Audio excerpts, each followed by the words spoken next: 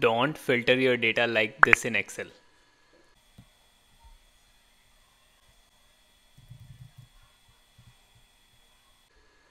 It will be time consuming. Instead of this, you can use amazing function, that is equal to filter.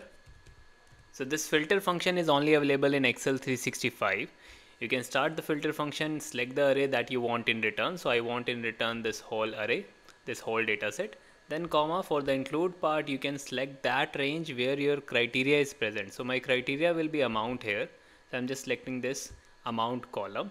Now you can use greater than sign and select here one cell where you will type the criteria. So 1 lakh I have already typed here. You can simply close the bracket. Now you can see we are getting entries related to if the amount is greater than 1 lakh. Now what is the benefit of this? We can simply change here the value and we will get the filtered entries here. So this is how you can use this filter function. If you like this video, don't forget to share this video, and if you have any query related to Excel, you can do comment in comment section. Thank you so much for watching.